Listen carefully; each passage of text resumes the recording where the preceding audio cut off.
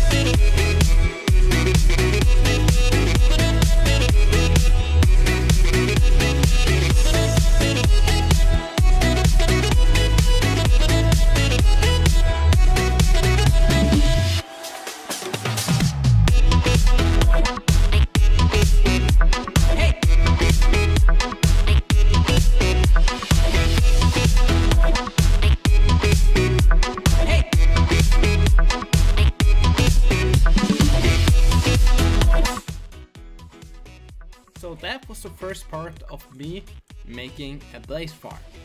And if you're wondering what design that I'm using for this blaze farm, then I'm using Mumbo Jumbo's really old blaze farm tutorial, which is called Practical Skills, the simple efficient blaze farm.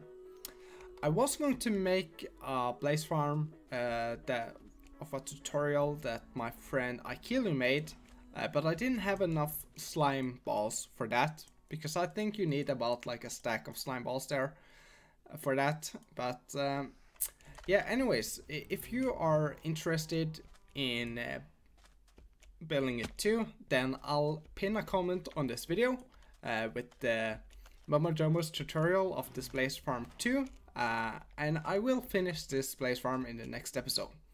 And also I'll include Aikilu's blaze farm if you are interested in maybe having a little bit more efficient blaze farm tutorial. But anyways, that's it for this video. Hopefully you enjoyed it, and I'll see you in the next episode.